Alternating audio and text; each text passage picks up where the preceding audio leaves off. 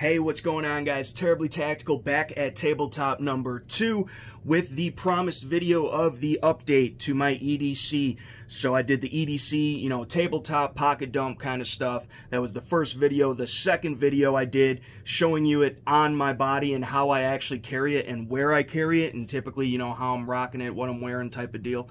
And then lastly, but certainly not least, we've got the EDC bag. So this bag I literally take with me every single day of my life. House to the car, car to work, work back to the car, back to the house, run into the gas station. This thing is at least in the vehicle with me. If I'm going on like an extended place, whatever, walking real far from the car, I'll typically just be wearing it if it's acceptable to do so. So, that being said, Mil-Spec Monkey Adapt Pack, okay? It's part of the Tactical Tailor. Let me spin that around, actually. Tactical Tailor, Mil-Spec Monkey collaboration. That's the bag. Excellent bag, has held up for many, many years for me, and I like it a lot. I like the color, the gray color. Everybody is rocking the gray stuff now. I liked it back in the day before it was cool. Just throwing that out there. But it is a good looking pack. I've got a little 3D printed carabiner here from my buddy Drew. Shout out Drew for that. Just flag patch on the panel. Keeping it simple. Still looks like a tactical bag. I got shit hanging off of it, whatever. I got the flag patch. You can see the molly, but it's a little bit more subdued, especially because of the color, than some other types of packs out there. Simple 2-compartment bag.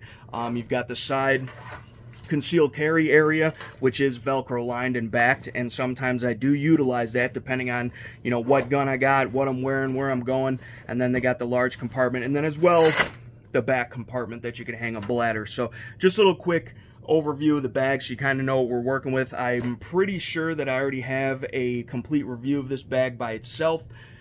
Check that out, search that. I'm not 100% sure. If I don't, and there is demand, I will review this bag, but I kind of already just did. And you guys are going to see what's in it right now. So, standard configuration. This is, my normal, all the stuff that I carry on my person regularly, and then plus this. So this is, tertiary to that. It's the backup plan, or it's just a refill, a reload, whatever, on on guns, ammo, and gear. So first, outer pocket. It is accessible from either side, okay? So you got dual zippers, whether you're, right, left-handed, whatever, you can access the compartment, especially since this is where, in theory, you would put a gun. Now, again, like I said, I have utilized this with a Velcro back style holster, a proper one, not a junky one. Put it in there with a gun, a couple spare mags, set it up, and I've practiced with it, and it's actually not that bad.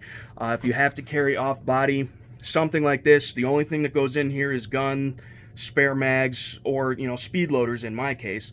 And, stuff like that. You don't put a bunch of extra junk in there, but it can be done, and if that's what you're relegated to as far as your mode of carry, at least you have it with you. So there's that. So typically, this is for my snub nose, my reload pocket. So I've got a bunch of spare ammo in here. So first off, little pouch that I could actually put on and wear if need be, bug out situation, whatever. I got my bag, I got to hike home, I could put this on my belt, because I'm always going to be wearing a belt most of the time.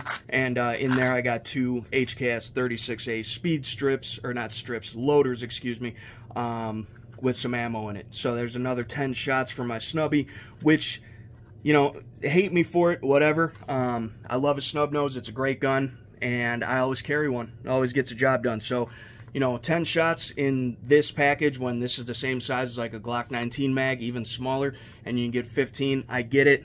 I'm a wheel gun guy. Hate me for it. So that does mean that I do have to carry a lot of ammo. So here's another 5 shots. Here's another 6 shots. Okay. What else we got? Another 5 shots. And a whole nother box of ammo. So, this is EDC, right? Okay, it's everyday carry. And, again, this isn't even a lot of ammo per se. It's a lot of reloads to be carrying around, but again, it's on, off body, it's in my bag. And considering the capacity of the revolver, you know, this really ain't that much. So, you know, what do I got? 5, 10, 26, plus I think this isn't a full box. There's a couple of them in there. So, that's a mag plus a reload on a Glock 17 is what I got in all this. But again, wheel gun guy. And it's cool, I like it. But I have all this extra ammo because, you know, if I do, car breaks down or, you know, shit hit the fan, you never know. And that's why I like having a bunch of stuff with me, because then I'm always at least somewhat prepared for most anything. Having some spare ammo is not a bad idea. So that's what is in this first pocket out here for, you know, the concealed carry pocket. And I like it. It works for my purposes. Then, main compartment. Got a bunch of goodies in here. Bunch of goodies. So first of all, I am not a rioter or a looter or a peaceful protester. But when times were looking pretty bad, and they still are, depending on what part of the country you're in, you know, I'm out by Chicago, so tear gas was being thrown, and if I had to get somewhere or get away from somewhere, I want to be able to do that proficiently and without, you know, crying and hacking up a lung. So, gas mask. You know, it's weird in 2020 that we got to walk around with these things in our EDC bags, but be that as it may, you know, that's how it is. So again, not military grade or anything crazy, but it's going to work for my purposes. So there's that. Inside of there, little admin pouch. So this is a 511 admin pouch, and inside of it I've got my lighter, waterproof matches, Rick Hinder investigator pen, pencil, bandana, and a Write in Rain notepad. This is kind of just, you know, got to jot something down, got to wipe some sweat. I mean, there's 1,000,001 uses for a bandana like that. Some fire starting capabilities, signaling capabilities, good solid pen, Fisher Space Pen cartridge, a pencil which you could sharpen with a knife if it came down to it, different stuff like that. And I like these little pouches because, for one, you could put them on the inside, you could put them on the outside with the molly, different stuff like that. But for a bag like this, which is just completely open, we'll get to this guy in a minute, there's not really a bunch of individual compartments and pockets and sleeves and stuff like that. You kind of have to build it out with this and organize your kit in some fashion. And I think this, you know, pouches like this are a great way to do it. And then too, you could have them different colors, different shapes, different sizes, different companies, and that could, you know, delegate, okay, gray ones are admin, flat dark earth ones are, you know, tools, red ones are obviously going to be medical, hopefully, stuff like that. So it's a useful tool. Yes, it costs a little bit more money in the long run to get a bunch more tiny bags to put in your bigger bag, but it works for me. So you guys saw that. Next up, okay, this is a Maxpedition one. It is Coyote or Flat Dark Earth. And inside of here, I got some spare batteries, recharge your phone, the vape, the whatever, your computer. I don't know if this will do a computer, but it'll definitely do a phone a few times. Some spare CR123As, more batteries back there, more batteries and cables in there. So this is my electronics pouch. Being just a regular dude with a phone, and then a regular dude with a YouTube channel, I'm always on my phone, and so being able to charge it back up real quick when I need to, that works for me. So there's something in there. Here is the Lynx Defense Ankle Medical Kit. You guys have seen this before. Recently, it's all dirty and grimy and gringy because I actually wear it all the time. Lately, when I'm wearing shorts every day in the summertime, it's really awkward to wear this. So I've just been keeping it with me in the bag. And again, 90% of the time the bag is within arm's reach of me, and the other 10% of the time it's in a vehicle less than 100 yards away. So it's accessible. Not only do I carry medical for myself, I carry medical for other people. You're more, you know, prone to get into a car wreck than a gunfight, and so are other people. So being able to save a life, which you're more likely to do than take one, carrying medical is a pretty good idea. And then on top of that, you have it for your dumbass when you get into a bad situation.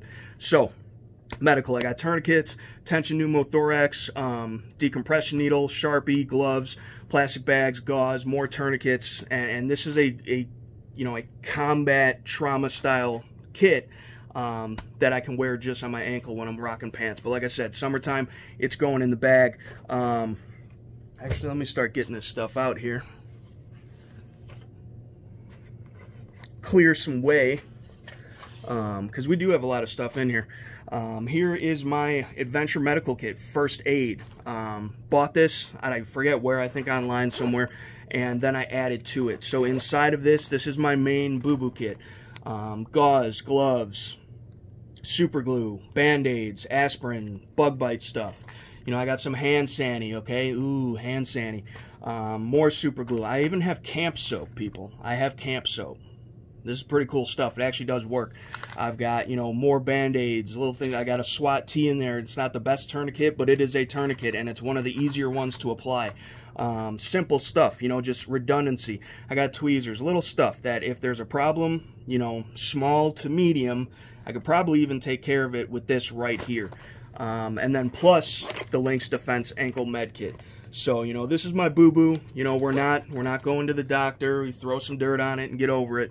That's this kit, and then the Lynx Defense is next level. But they're both always with me. On the inside, in this pocket right here, it's like a little bungee pocket. It's the only two pockets in this pack. They're mirrored. On this side, I just keep mechanics gloves in there. Okay, these are good gloves. They're inexpensive. They work. They're durable. They're durable enough. You know, running an AK at the range, something's hot, you got to work. You know, you're working on the car, whatever. You're cutting stuff. You're bushwhacking. Whatever you got to do. Pair of work gloves is good to have. There's obviously better versions of mechanics gloves. I have those as well. These have just been stuffed in the pack since day one. So a good pair of gloves can go a long way protecting you and getting the job done. So on the opposite side here in this pack, I keep a little Kimber pepper blaster. Okay, so yeah, it's in case I don't get raped, right? But these things are actually decent, and you know, you shoot them like a gun, kind of. There's the safety. You put your finger through there, and then you could squeeze it. But it's got the little safety, so it's safe to just be chilling in that pocket. It's ergonomic. It's got a set of sights on it. I've got a previous review on this. It feels good, and it does give me an option, okay? So instead of even going fisticuffs, not knowing what they might pull, at a distance of, you know, 10 to 15 feet, I could spray them with this and hopefully take care of the situation. And that way I don't have to go to hands, blades, guns, whatever. So this gives me another layered option to my self-defense, and I think that's always a good idea. So I always have it with me. Sometimes I actually carry it on my person where there's space, because obviously that's going to be a better option as far as being able to use it, but I at least always have that option on hand. And then furthermore, a little bit of a step up, this is my Cold Steel XL Voyager, the Bowie or Bowie, however you want to put it, and this thing's just a beast. So I EDC this and carry it in my pocket a lot of times, but this is a pocket sword. Okay, so I could chop down a small tree with this if I had to. I could baton with this if I had to. I could definitely use this in self-defense. You get a lot of reach, a lot of blade, and it's just a good, lightweight, strong, durable tool for the right price to have laying around. So this can be anywhere from self-defense to opening a can of beans to chopping wood for a fire to whatever. This is a good, solid survival folder, in my opinion, and that rides in there. So no matter what, I've always got a folder. Bear in mind, it's an obnoxiously large one, but I've always got a folder just in case I forget one of the 17 that I keep on me on a daily basis. But yeah, and then what else do we got in there? Boom, NIJ 3A soft armor. So that sits perfectly in here against my back, and I can use it as armor, obviously, if I'm, you know, excavating myself from a bad situation, wearing it on my back, or I could flip the the bag around, wear it on my chest, use it as an impromptu vest, or hold it up like a shield or whatever I have to do. But this gives me protection up to a 12 gauge slug. If they've got an AR, an AK, or whatever, I'm Swiss cheese. But most of the common threats, this will stop. It's thin, it's light, it's bendy, it conforms, and it works perfectly for me. So there's no reason. Plus, it was very inexpensive. I think this was $100 or less. And it's certified, it's ready to go, and it's going to go right in there. And it works. It works great for me. Now, thankfully, I mean, technically, I guess I don't know if it works because I haven't gotten shot yet. But thankfully, I haven't. But having something like this on hand in case you do find your ass in a bad situation, not a bad idea, people. Not a bad idea. What do I have behind there? More medical. Okay, this is a chest seal. You can replicate these in the field. It's kind of messy. You got to have like plastic bags and tape and different stuff like that. It is better to have something. You know, same thing with tourniquets. Oh, I could improvise a tourniquet with my belt.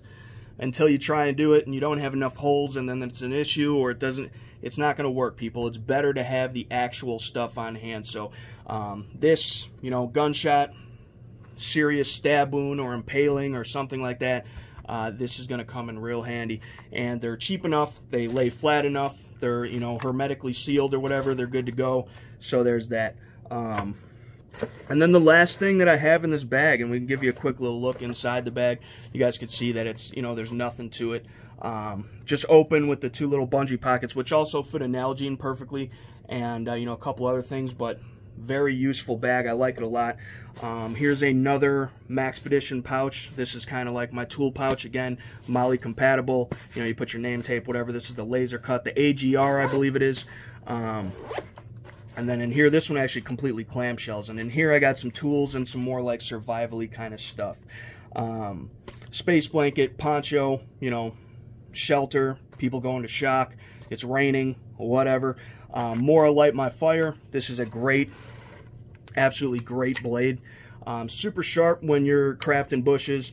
You can, I'm going to start the whole place on fire right now, but you can, you know, make a spark with it. It's the Light My Fire edition. And survival, that's going to work, you know, in the rain or whatever. It doesn't run out of fluid necessarily like a lighter does. So plus they're super light. You could use it defensively if you had to. These things have been batoned with, you know, it's possible, even though it's a rat tail tang. More, they're cheap enough. You need to have 1,000 of these things and put them everywhere. They're perfect. Here's the Gerber Prybrid. So this is just like to save if I am in some kind of crazy situation, or I just need a box cutter. You know, that happens too sometimes. I could save the blade on my cold steel or whatever I got in my pockets. It also has some cap lifting abilities, some pry bar, you know, utility stuff like that, and that's pretty cool. And then I do have, you know, a bunch of, well, there's some batteries. Oh, that opened up, and that could be really dangerous. A bunch of spare blades. I almost just cut the shit out of myself. That would have been horrible. But yeah, so this back here, batteries, spare blades, different stuff to accompany my tools. I got a little FN lens wipe in there for the camera, the phone, optics, whatever. In here, you never know. You never know, people. That is some Go juice in a little container so it doesn't get all over the rest of my stuff. Just in case we're surviving, it's a zombie apocalypse and this is the only stuff I got with me. That's also why I have a little EDC Tabasco, because you never know. Okay, this could save your life just like any of the rest of this stuff. So EDC Tabasco, guys, step your game up. But yeah, Sharpie, writing. I've got paracord in here, a bunch of different stuff, and a bunch of good stuff. And it comes in handy. Also in here, in this zippered pocket here, I have printed out documentation of all like the gun laws in my surrounding area, because a lot of police don't know the law, and so if they pulled up on you and you've got, you know, law-abiding legal things to own on you, but they're, you know, rookie, they don't know no better, they want to give you a problem, it's nice to have printed out legal documentation saying, hey, you're wrong, I'm good, let me go, type of thing. So, but anyway, guys, hope you enjoyed, bumping the tripod, hope you enjoyed the video. That is the wrap up to my latest EDC. This bag, again, changes from time to time, and sometimes I'll have more stuff in there, sometimes I'll have less stuff in there. But really, actually, now that I'm saying that, really this is the least amount of stuff that I always have in this bag. Typically, if I'm going to have a change, it's going to be adding more to it, you know, depending on the situation. If I was carrying a Glock 17 that day, I would have this thing lined with a bunch, you know, 5 or 6 33-shot mags stuffed in it, just in case. You know, if you're going to reload, if you have to reload, you might as well damn reload. So, stuff like that. But other than that, guys, that is the video. Again, not, I want to say quick little video, but it's been 20 minutes long. But hopefully you guys enjoyed it. Let me know what you guys think about the setup and the gear that I'm using and that I'm running. How do you run your bags? You know, whether it's a EDC bag, a get home bag, a bug out bag, whatever. Because this is kind of a mini of all of those things.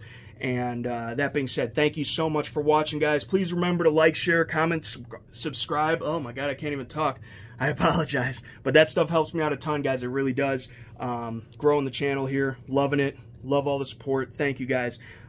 Please, please, please make sure that you click those first 3 links in the description box below. Those are to help you fight for your God-given, inalienable gun rights, and we all need to do that. And furthermore, check out the other links if you want to support the channel. That being said, guys, thank you so much for watching, and I'll catch you next time. Peace.